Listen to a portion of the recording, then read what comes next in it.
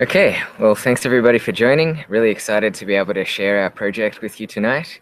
We're here in the EyesOnHives Apiary. You can see behind us we've got a few of the units and some live bees. So hopefully they'll enjoy listening in as well. If not, I might get a nice bee sting on the face.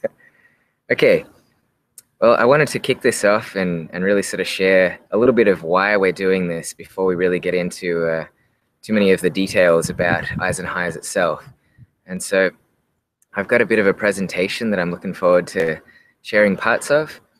And yep, here we go. So what I'm going to do is I'll walk through a couple of the details that are pretty important for how this project really got started. So as you can see here, the mission of Keltronics is really to accelerate the transition to sustainable agriculture. And we really became fascinated and curious about what we could do to better understand bees. So what you can see here is just a couple of the high-level kind of outlines that we think are really important for why we care about this. And at a high level, there's a third of our food which depends on bee pollination.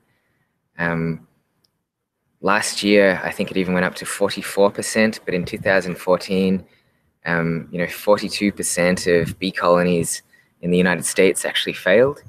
And so there are many reasons behind that, but that really is something that, before 2006, it was almost unheard of to have anywhere near that number of bee colonies fail.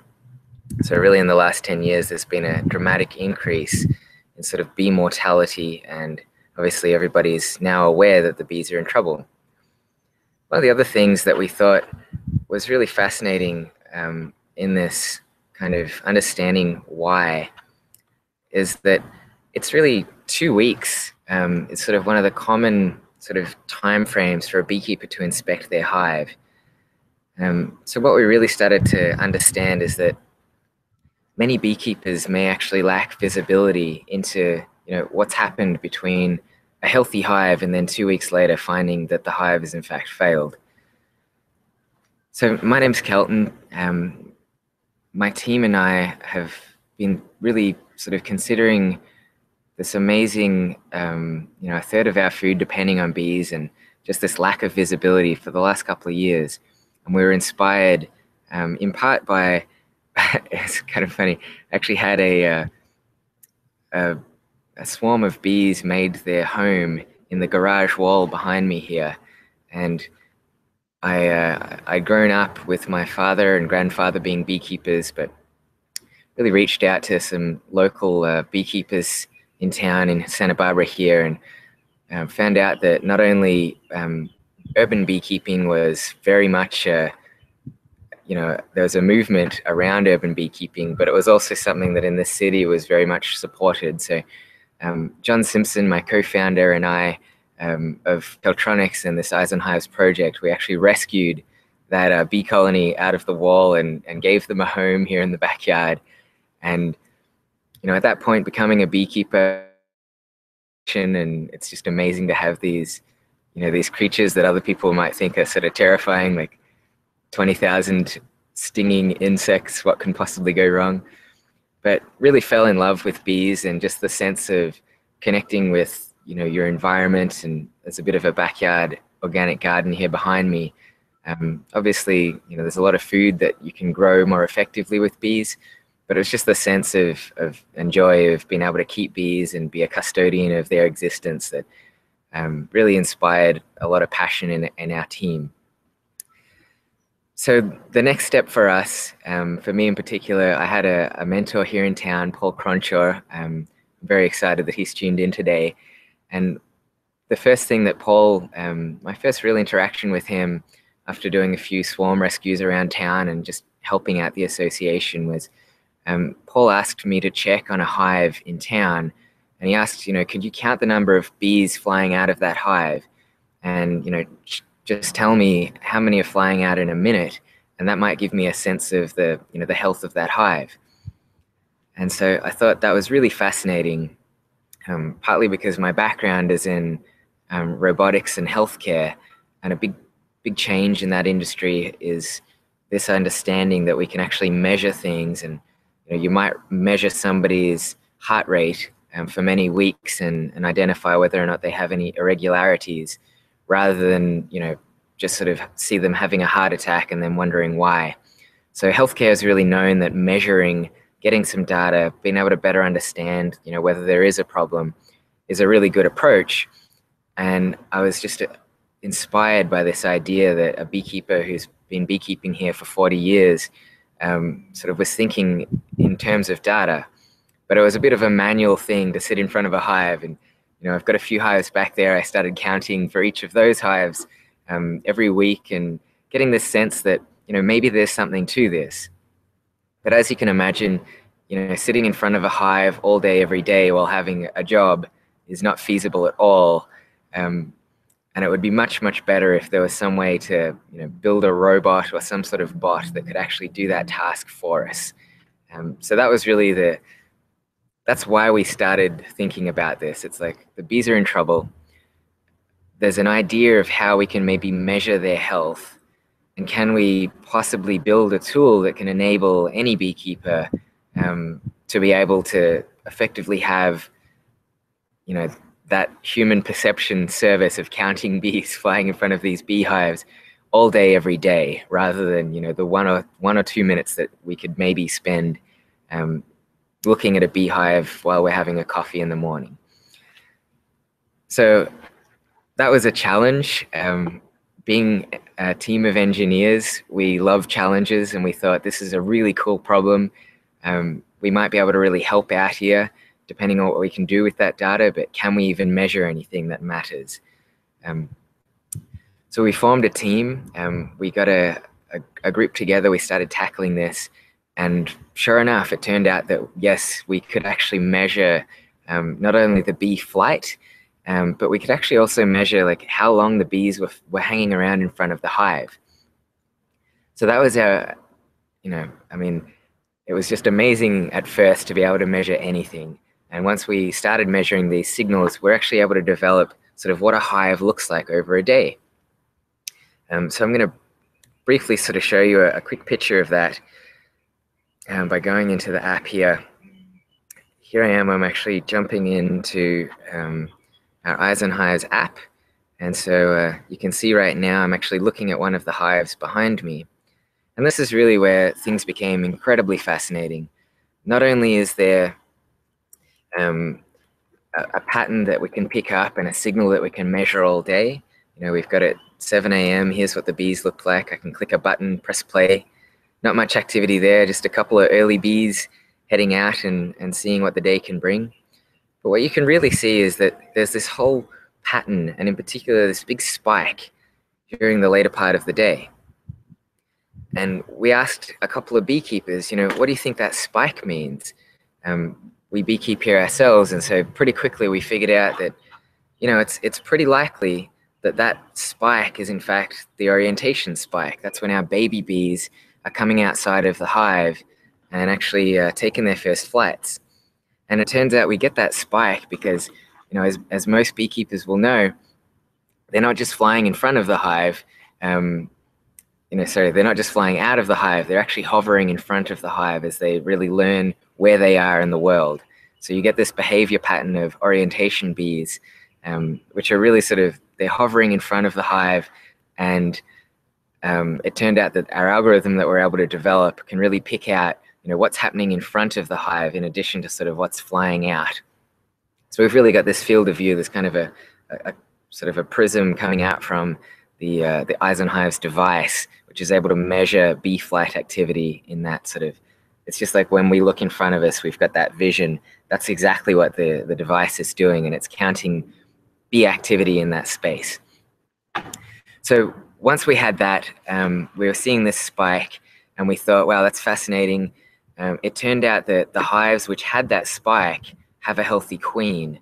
And the reasoning behind that is that you only get a spike in activity with orientating bees when there are baby bees that are graduating to become field bees. And so you can imagine that, well, in order to have baby bees, you've got a queen that must have been laying, a couple of weeks beforehand in order to have these new bees, graduating the hive. But then we thought, well, okay, what does an unhealthy hive look like? Like, does it look different? Is there anything to that? So I know right now that that Mike's hive is not doing so well. So I'm going to open up Mike's hive, and in fact, instead of seeing that big orientation spike, I've just got a bit of a sort of a scattered activity here. You know, there might have been a few bees active here. You can see we've actually got a cool lizard there, but really the activity in this hive, there's really almost nothing. You can see maybe there'll be a couple of bees coming. Yep, there's one flying by. But really, we're not seeing the same kind of activity pattern. Here we are back in the unhealthy hive. And when we look at what happens to that hive over time, this is where the story really becomes clear. We can see that a hive that's unhealthy, you'll actually see a pretty dramatic trend. And so this trend line of not only what is it doing for today, and does it have that same pattern with that spike, but what is it actually doing over the last month? You can see in this case, Mike's hive has really gone downhill. So we're able to really identify and quantify what does it mean for a hive to become unhealthy, and what does it actually mean, you know, when the hive becomes unhealthy, what are the signals that we're able to measure? And it turned out that that orientation pattern was the key. Once we saw a hive with that big spike, it turned out that, you know, we'd inspect that hive and find a healthy queen, often a really good brood pattern. When we'd see a hive that had, you know, sort of activity all over the place or no real clean signal, that was like a really key and clear indicator that something might be wrong. So we've now been doing this for the last sort of 2.5, well, not quite 2.5 years, but around about 2 years now since we started the project. You know, the inception of it with measuring the hive data manually to now having this fully automated system. And what we've seen over that time is not only we can actually put this device, you know, you can see some of the devices over there. Let me just grab one from, I've put it somewhere else. Anyways, you can see some of the devices back there working right now. Once we put one of those in front of a device, as a beekeeper, I can see, you know, what is my orientation activity? After a couple of days, I can see, you know, is my hive growing or is it in decline? And I can really begin to collaborate and share. So my good friend Mike, who, you know, I met through this project, we can now collaborate remotely, and you know, using the application, we're able to better close the loop. And we have a community of beekeepers now who, using the application, are able to share ideas and really not only provide a support network for each other, but provide a mentoring network. So we love this idea that, you know, this system can help a beekeeper understand the health of their own hives. It can also enable a beekeeping community to have sort of a shared understanding of their local hive conditions, their local bee conditions, and really be a way to project your voice and enable, you know, many other people to be able to, you know, benefit from that shared visibility and understanding. So that was really, really exciting when we started kicking off. Early last year, we started out with the local beta. So we had a bunch of people in Santa Barbara through the Beekeepers Guild of Santa Barbara and the Santa Barbara Beekeepers Association, and some other just good people that were really excited by this whole idea. They joined the platform. We're able to see that in our local community, robbing was one of the things that would actually affect the health in a material way of our beehives, and that turned out to have a different activity pattern. We've got a few blog posts where you're able to see that, but basically, instead of having that nice spike in the middle of the day with the orientation activity, you've got sort of like a big ramp up and a longer ramp down. And once you click on the video, you're able to see, yes, my hive is being robbed and I should do something about that.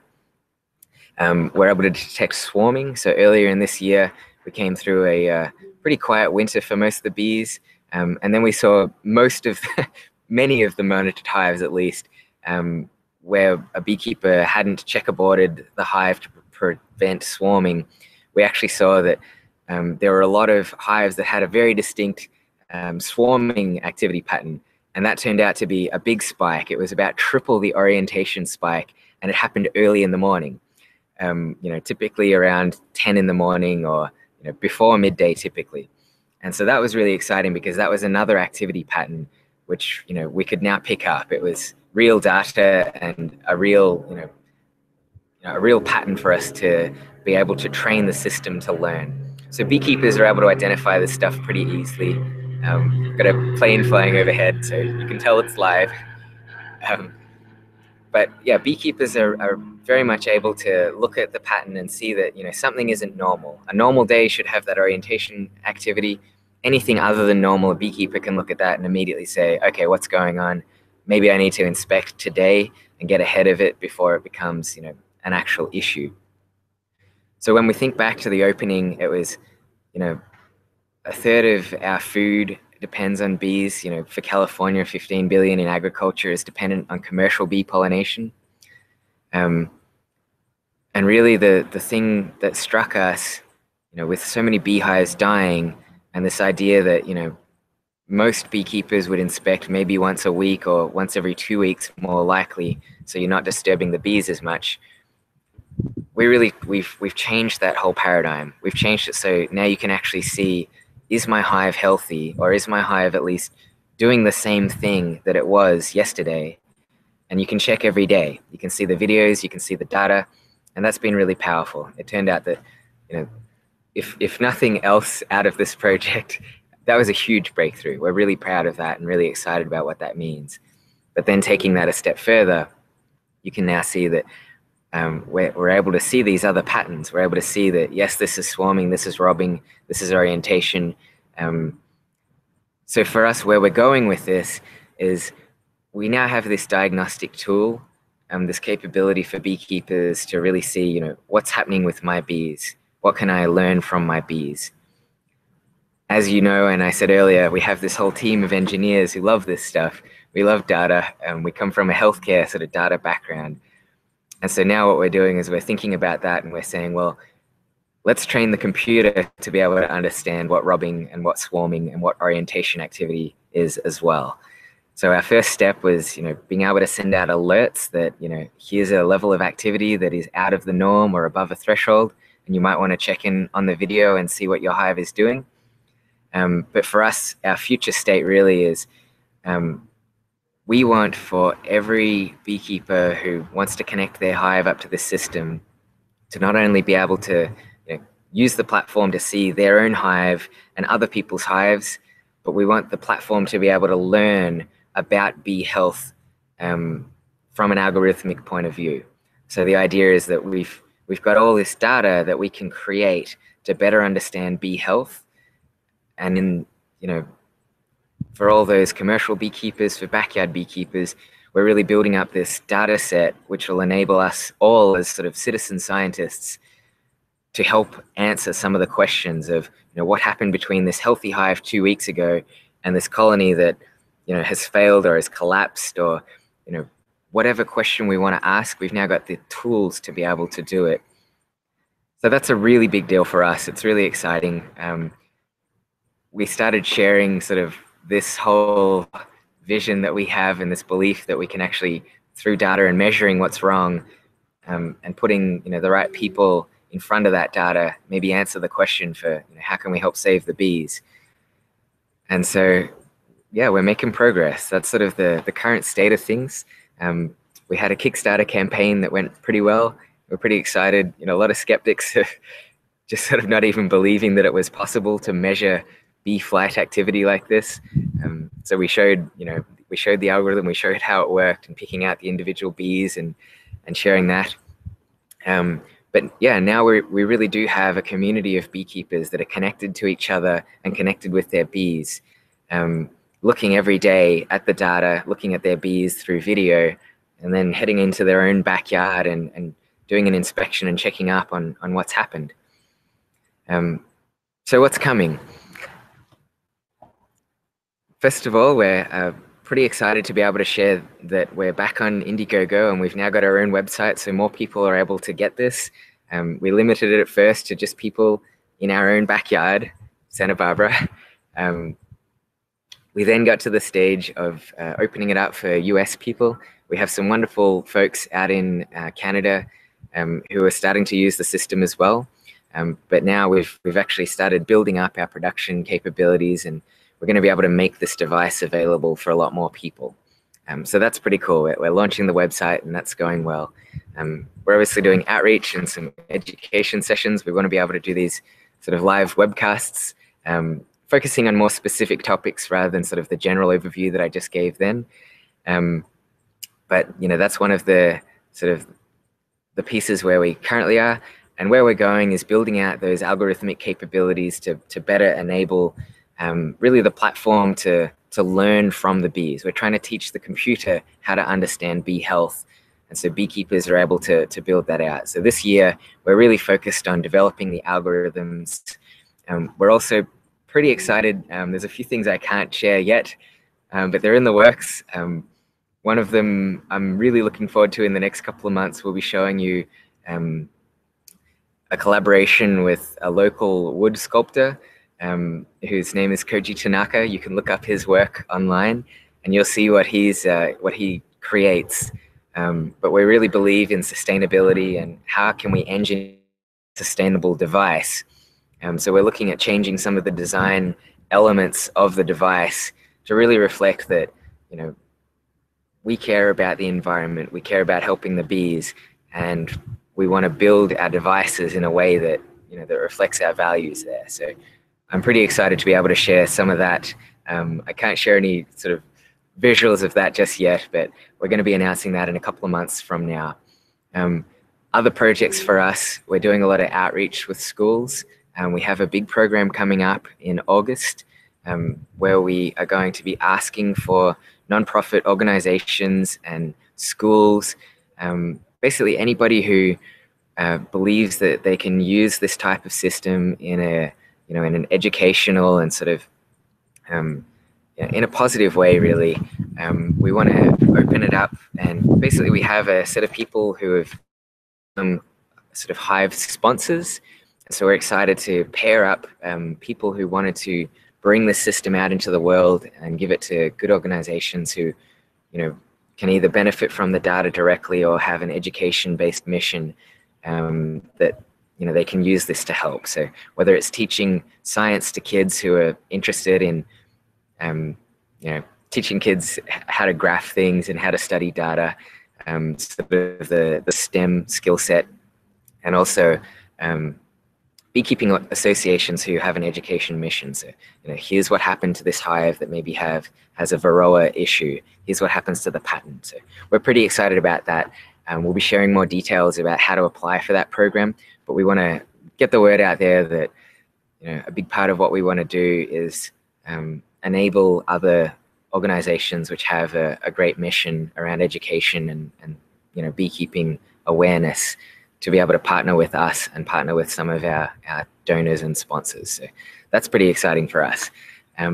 Going into next year, we've begun to partner with some of the commercial beekeeping organizations. So those are often a family business. Many of the commercial beekeepers in the last sort of 10 years have actually gone out of business because of the level of bee colony loss. And so we're starting to ask the question, okay, we've done this partnership with backyard urban beekeepers trying to figure out, can we measure bee health? And now we want to really ask the question, okay, we can measure bee health. We are measuring bee health. How can we enable this to have the big impact in our food system?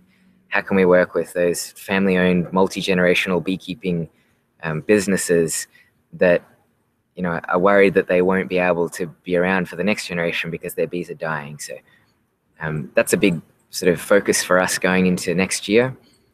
And as a company, we've got, so Nicholas Cunningham's one of the wonderful members of the company. He's actually setting up an operation out in Oregon where we'll be manufacturing these devices. And so we're very excited to be growing as a company. We're going to be looking for sort of mentoring and help from our community. And so we'll be sort of putting that out there that we're looking to try and grow as a company and sort of grow as individuals in this space. And it's really the opportunity to work on something as important as this.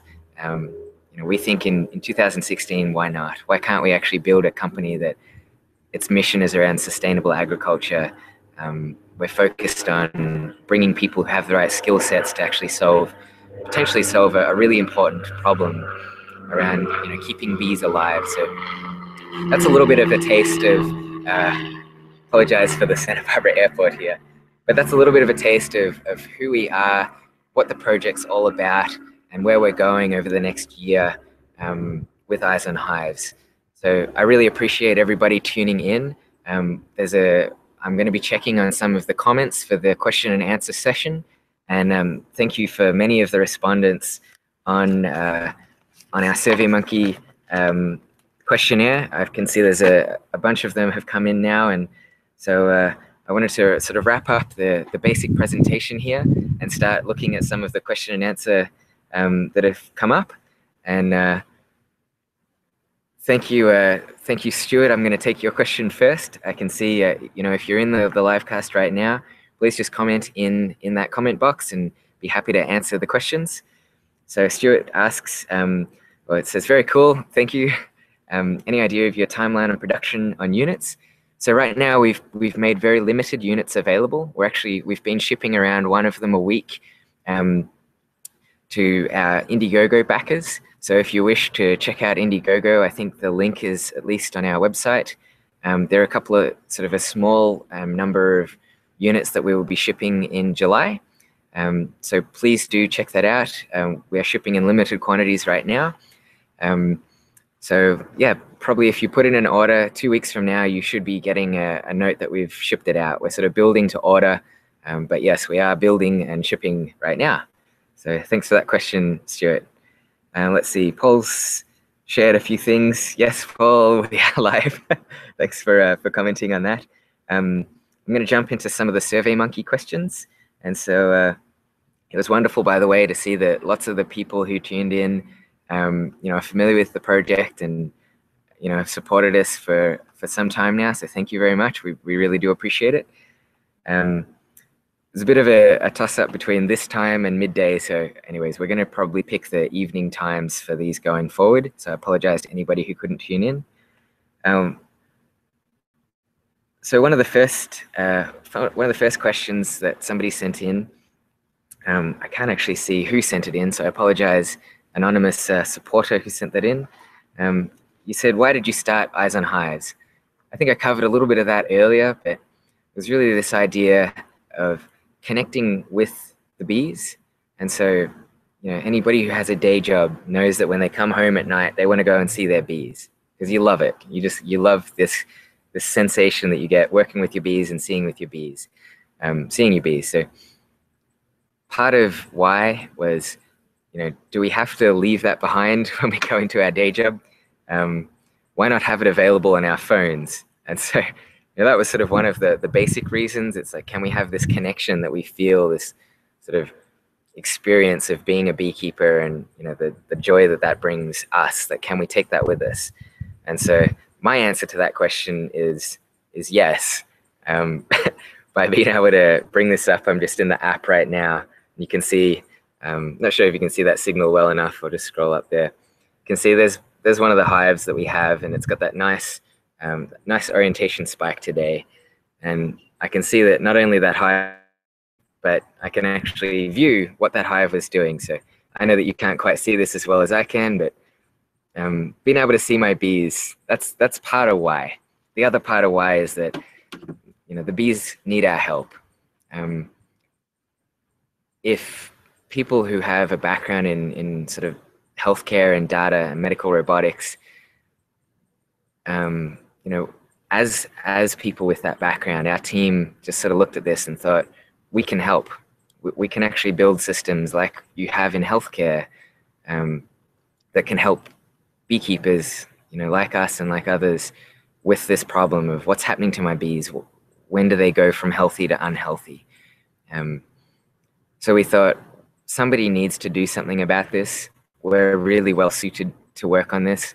We have a passion for it, so that's part of why.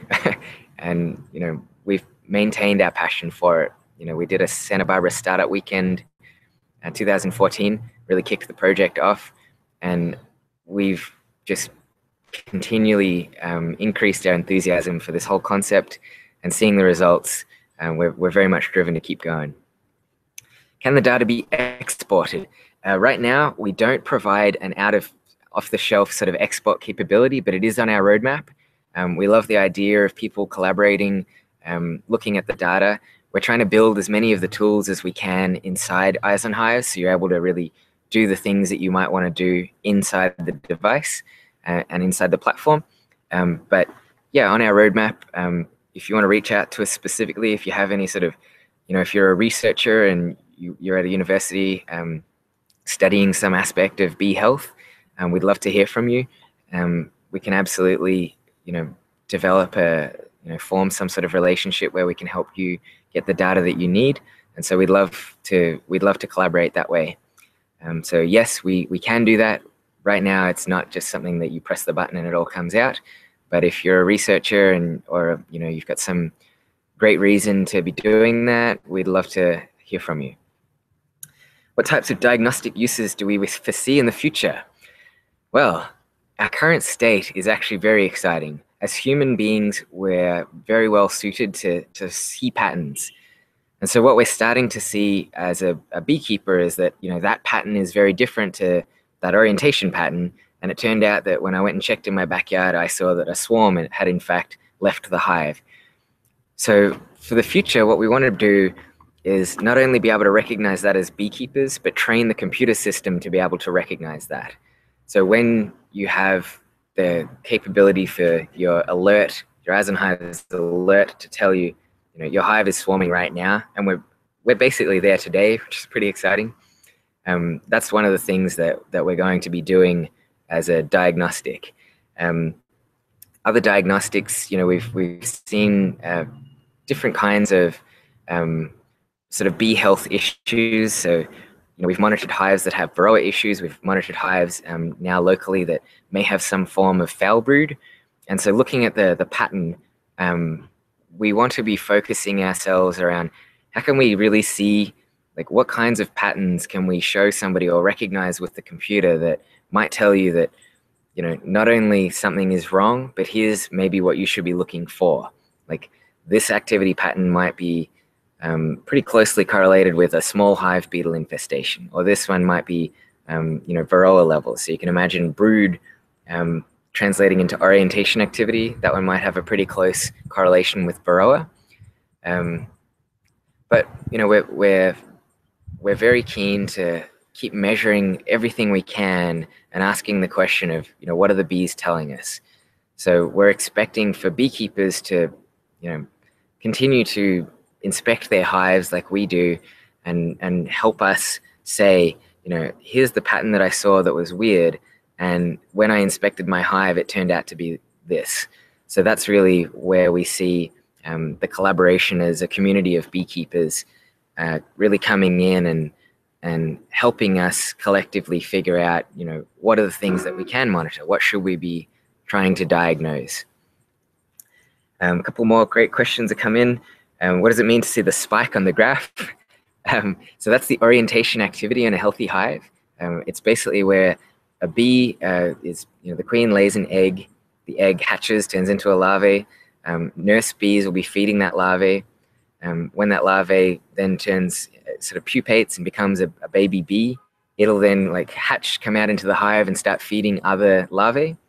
And then after it's done its tour inside the hive, it'll sort of graduate and become a field bee, where its job now is to go out and collect nectar and pollen and propolis and water and other things. So the very first flight that bee takes when it's becoming a field bee is what we call the orientation flight.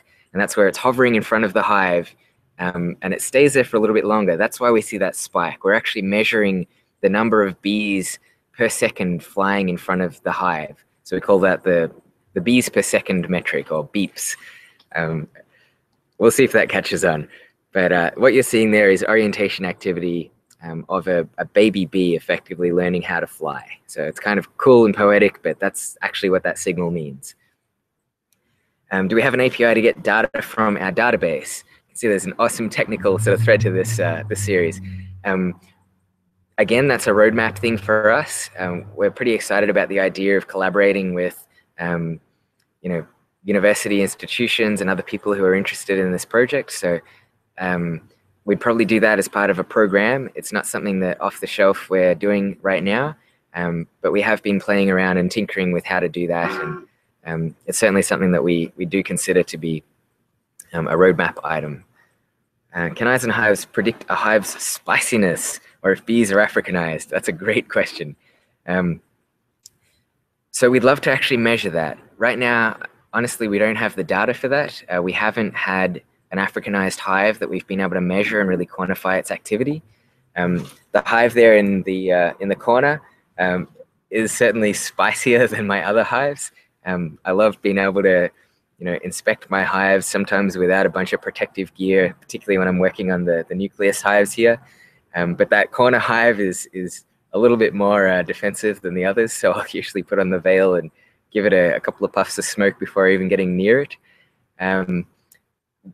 Its activity has looked fairly similar to the others so far. So again, it's not a truly Africanized colony. We'd love to answer that question, and if somebody has an Africanized colony and they want to set up a device, and we'd love to help them run that study. That sounds like a really cool research project. Okay, what do you see the future of this technology? That's a great question. So what we've built is what we call in-field video analytics. And the idea here is that this is a human perception task. So we're kind of asking the robot, the little bots, to count bees flying in front of the hive. We know that that gives us a sense and an actual piece of data and a metric around hive health.